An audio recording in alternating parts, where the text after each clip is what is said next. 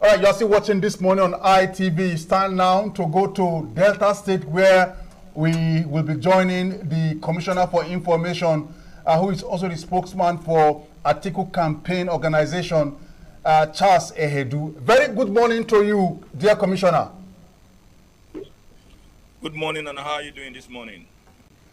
We are fine. How is Delta State today? We thank God, we give God all the glory. It's a very bright morning here in Delta. Okay, quickly want to start by asking you that the expectation of many party members and of course Nigerians that the chairman of the People's Democratic Party, Senator Ayu, should step down from his position following the emergence of Atiku Abubakar as the candidate for the presidential elections come 2023. What we saw was a vote of confidence passed on Ayu-led NWC. Tell us about it. Let me correct the impression that is the expectation of many Nigerians. It wasn't the expectation. It was a desire of some persons, very notable persons in the party, that they have some foreign of the NWC. Nigerians, both those within and outside the PDP, are looking forward to how the leadership of the party will be able to address the many issues that have been triggered since the presidential primaries of the party. And so what they are hoping is that let the party resolve whatever they are dealing with and come on board to, of course, form a government that will rescue the country from the present very bad state on account of the mismanagement of the country by the APC. And so the party leadership, of course, being very listening leadership, have examined a number of issues within the limits of the laws of the party. That's the constitution of the party as amended in 2017. And so having taken a look at those issues, the party leadership was able to take decisions that they believe will not throw the party into some form of other troubles, and that will not unsettle a whole lot of interest within the party. And that's why the neck of the party unanimously examined the issue and then decisions that will not offend the spirit and the intent of the PDP constitution, which is why what happened after the NEC meeting. But beyond that, of course, you also record that in the 21-point communique, the NEC was also able to examine other issues beyond the party, i.e., the troubling situation where our children have been at home for more than about 7 months now. And then, of course, the comatose state of our economy vis-a-vis the many challenges confronting the country, particularly that of insecurity and the issues of corruption. All those were still part of the issues examined in that and publicized in that 21-point communique at the end of that NEC meeting. So by the grace of God, there is some form of in-house cleaning. We are home and dry, believing that in the course of time, a number of these knotty issues would have been fully addressed, and then Nigerians will see that the party has the capability to deal with the issues that have remained in the front burner discourse in a couple of weeks before now.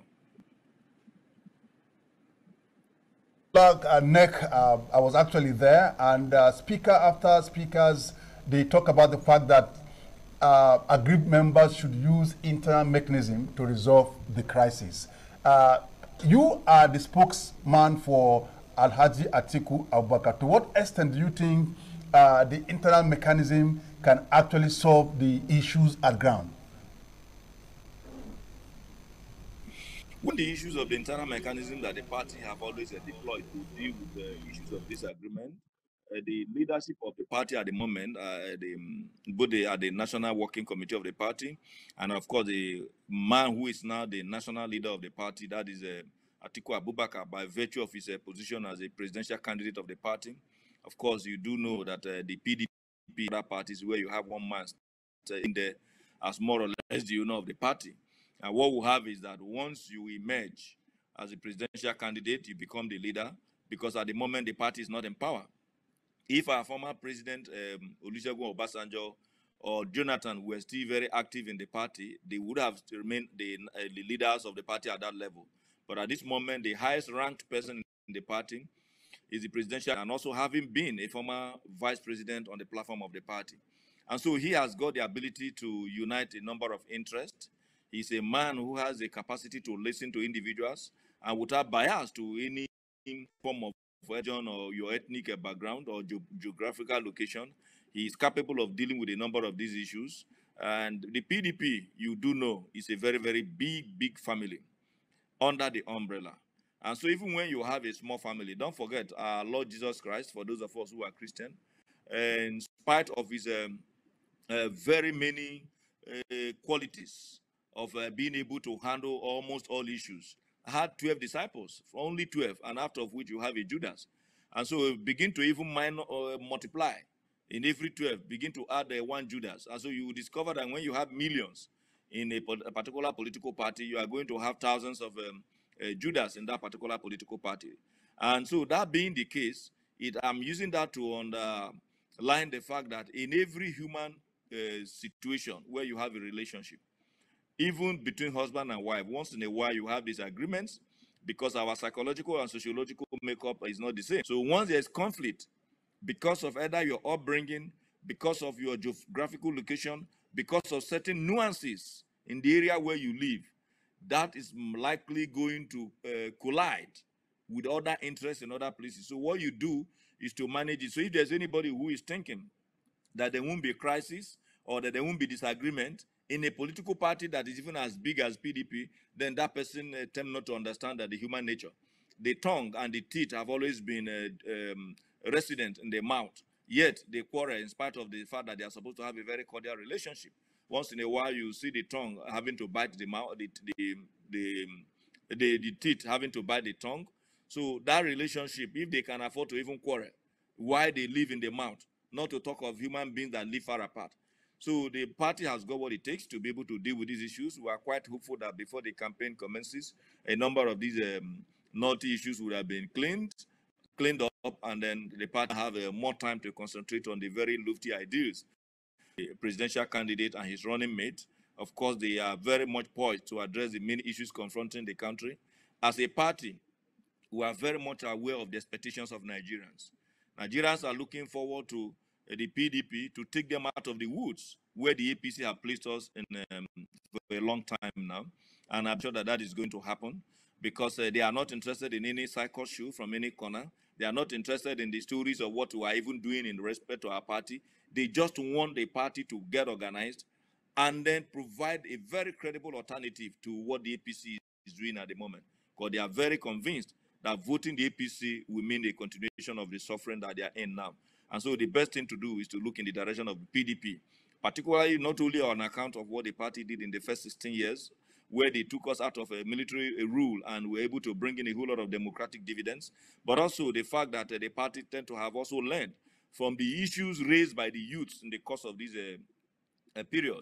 And those issues are some of the things that Atiku Abubakar have also made very, very clear that is going to address, whether it's in the area of education or it's in the area of bringing back the jobs.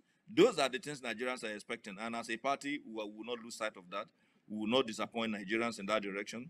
We will know that Nigerians will not forgive us if we are not able to rescue them from this very, very disturbing situation that the APC has placed all of us. For you.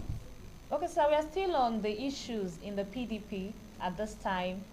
With the success of the Reconciliatory Committee so far, why are there still some issues, wranglings from the southern leaders, some southern leaders, Governor Nyesom Wike as one of them and his camp, you know, still talking about marginalization of the southerners in the PDP? You know, sometimes when you go to a battle, you may first of all win the battle, but you need to also take some other steps to win the war.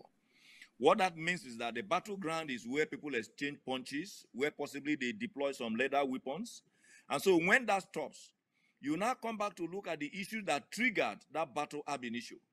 And then not until you're able to deal with it, you may have some form of either Cold War or some form of verbal attacks. You now need to progress to begin to deal with those things. It's just like when you wash your clothes. You may have washed it clean, but you also need some time to dry it and then get it dried. But even when it is dried, you need to still bring it back and iron it so that at the end of the day, it is something good enough for you to wear. So you don't just say because your clothes is dirty, you just take it and then put it into the washing machine. You just immediately you finish washing, you say, okay, now I've removed the stain, let me wear it. That's not how it is. You must, after you have removed the stains, dry it up. Even after drying it up, because you see that it will be rumpled, you need to strengthen it. That's why you also have the iron to be able to iron it So what we are now is that we have been able to wash some of those dirty linens, and then we are thinking of now how to properly dry it up before we can proceed. So we never told anybody that because the NEC had a meeting and took those decisions, that automatically everything will just stop at once. It means that there is some form of also in-house cleaning, and that is what is going on. I can assure you that Nyesom Wike, our leader in the party, is a man who believes that the party must come together for the purpose of winning the election. He's very much aware that the APC has mismanaged our Commonwealth. He's one person who has been very, very vocal about what the APC have done very, very wrongly in the last 7 years. And having pointed out some of those things to members of the public, he is desirous of a machinery, and in this case, the PDP, that will be able to take us out of the woods. The only thing he's agitating is that we must be able to move as one body. And the leadership of the party is also very much seized of those issues. The leadership of the party is also determined for us to move as one body. And they know that Wike is a man who is going to be capable of not only delivering rivers, but that we can also tap into his abilities to move into other states where we may not be holding through at the moment. Don't forget there are a number of states where we have the ruling APC, where they have also performed very abysmally. And in those areas, you may need to step in with some form of force, a very genuine democratic force, so that with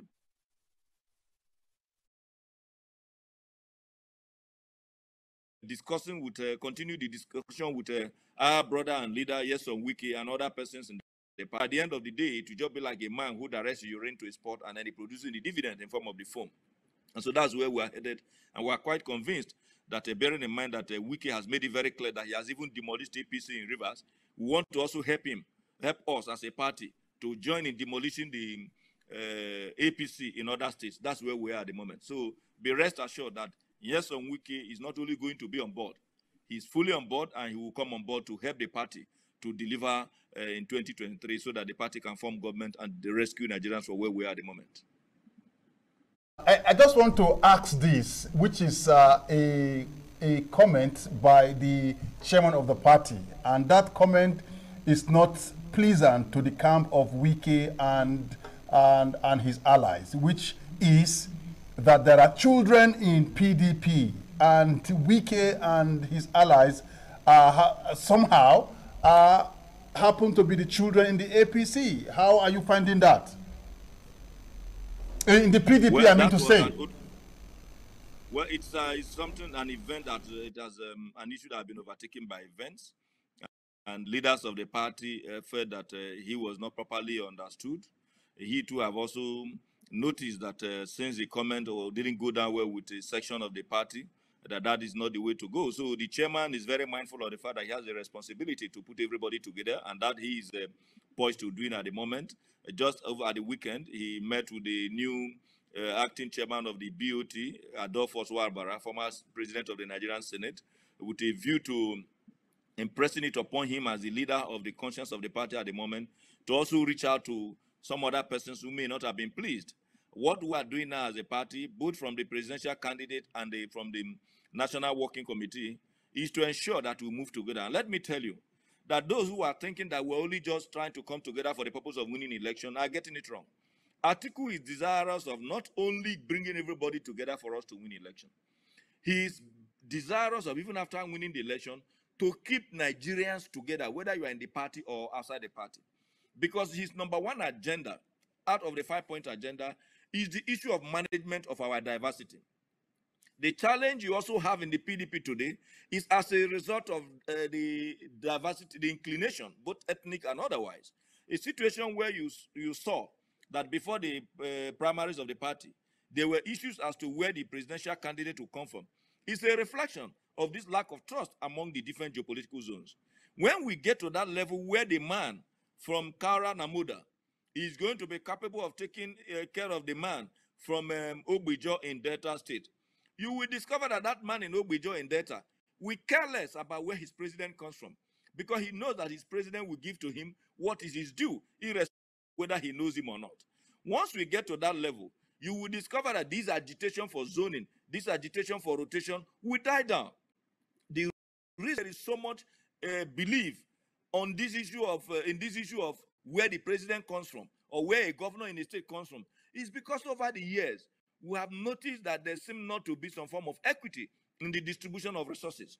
And we are quite convinced, given the pedigree of Atiku Abubakar and his very, very nationalistic approach to issues, that he will be able to give everybody his or her fair due. And when that happens, you become clear about where the president comes from. Let me also tell you, for those of you who always have the privilege of flying, when you board an aeroplane, I have never seen anybody who first of all boards a plane and then asks, please, can I see the pilot? I want to know where he's from. You know the reason why you don't do that? Because the confidence that the pilot will take you to your destination. And then when you get there, you disembark from the flight, and then you proceed to where you are headed. The president is like that pilot that is expected to take us to our destination. The destination where our country will function and function effectively.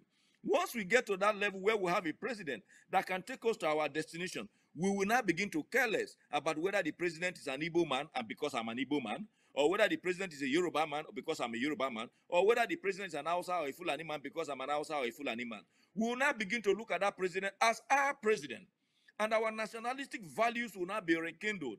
And I look forward to that country where we will not have to come to that point where I care less about where my president comes from.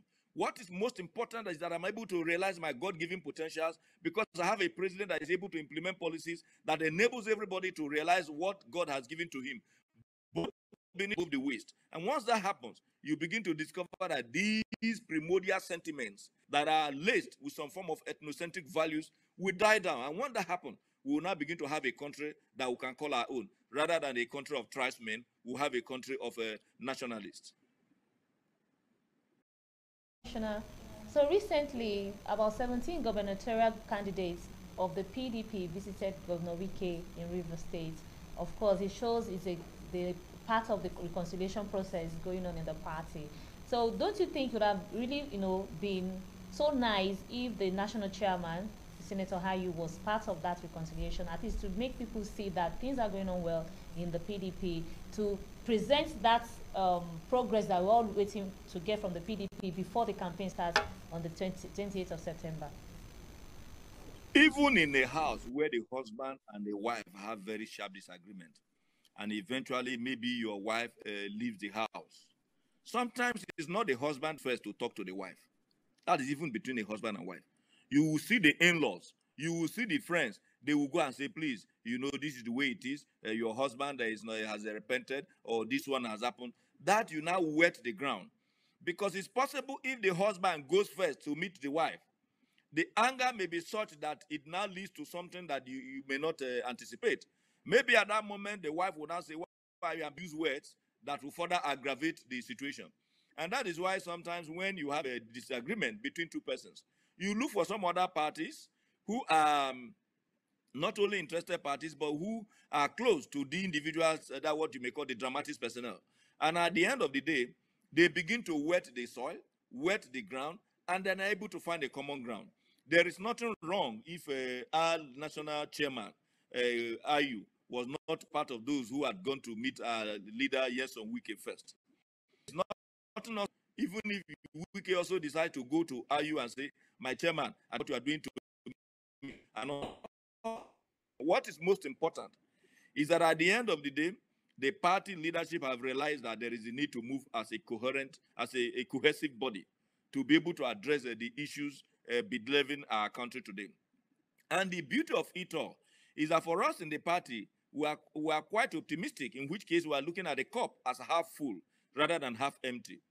Our leader, Nyesom Wike, has made it very, very clear in all his outings that he will deliver in Rivers. He even went to the extent of saying that he has demolished APC in Rivers. What does that tell you? Very reassuring that Rivers, being a very, very important aspect of the PDP since 1999, will remain a very, very important part of the party in 2023. What the issue is now of your to bulldoze positively and political in the political circle. That bulldozing abilities we want to be extended to other areas where we may be weak, so that if we are using a shovel or spade to try to pack the sand or the debris in some of those things, we want you to bring in your bulldozing abilities so that we don't need to begin to waste time packing the debris with just a shovel or a spade.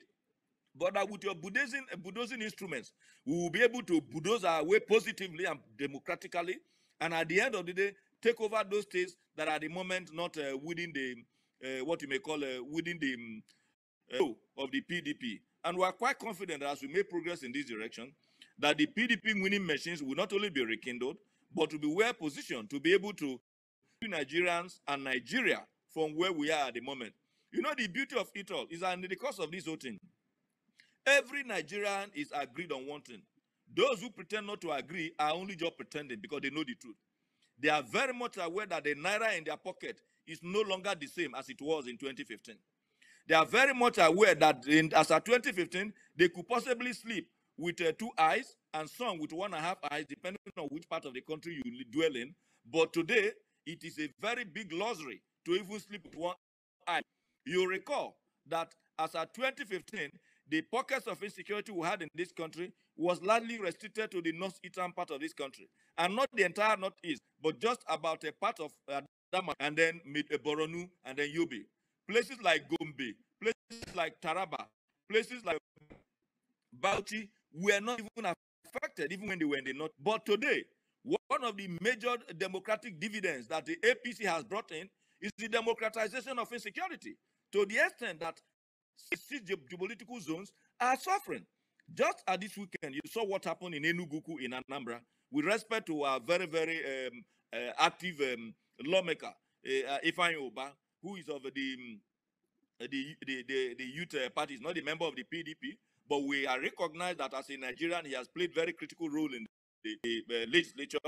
And Atiku is called not only to govern those in the PDP. Atiku is going to, just like in his capabilities, to recognize talents wherever they are hidden.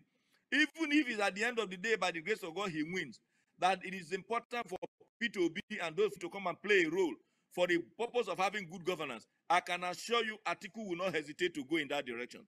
Because what is interesting is not to play politics with the life of Nigerians. He knows that the job at hand is not to be political, but rather to be very, very strategic and deal with those issues, and where we need to tactically withdraw for us to strategically advance. Thank you so much, Honorable Commissioner.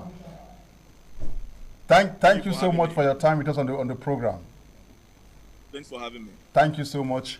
You have said, but when you look at the APC, they will tell you that the issue of insecurity has been, and is the genesis of the genesis is when the PDP was in power, and so they are only trying to manage this situation. But let's not look at blame game. Let's look at how the issue can be resolved. I'll say thank you so much for your time with us on the program this morning. We hope that when we call again, you avail us the opportunity to speak with you on some issues, burning issues.